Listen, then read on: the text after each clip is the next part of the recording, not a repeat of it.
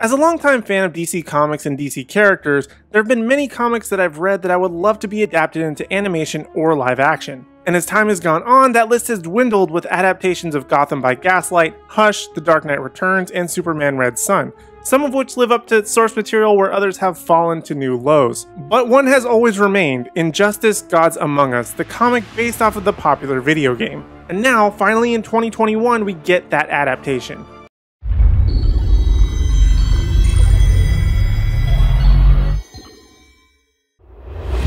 Hello Nerdgenic Nation, I'm your resident superhero nerd Aaron Waller, and in today's video we're going to be determining what the Injustice animated movie got right, what it got wrong, and give it a grade from 1 to 10. But first, let's talk about the positive. The animation of this movie, much like other DC animated films, was phenomenal. The portrayal of the suits from the comics and the video games were very well done and quite accurate to their source material. In addition, the reasoning for Superman's reign for peace too was very accurate to the comic and the story of Injustice, with the Joker manipulating Superman into killing Lois Lane and his unborn child, thinking that they were Doomsday. This adaptation also ripped plenty of other iconic panels straight from the comic, such as Superman's End of Joker, Green Arrow protecting Harley Quinn, Batman's group of insurgents, and Superman's underwater prison.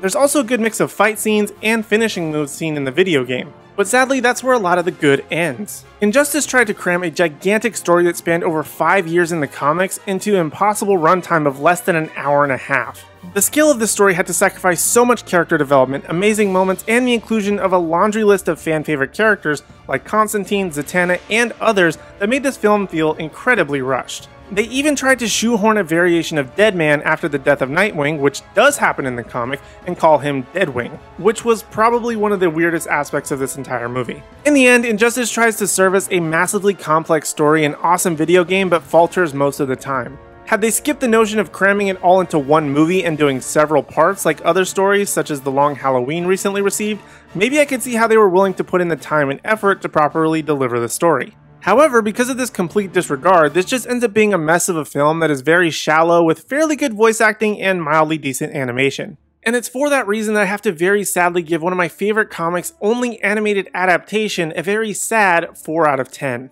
So those are our thoughts on Injustice. What did you think of this DC animated film? Let us know down in the comment section down below. And while you're down there, don't forget to hit like, subscribe, and ring the bell notification so you don't miss out on any future videos. And if you want to see even more awesome comic and DC content, check out this video where we recap everything from DC Fandom 2021 in 9 minutes. Or check out this playlist of my weekly History Of series where I give you the history of various comic book characters. But other than that, thank you guys so much for watching, and I hope to see you in the next video.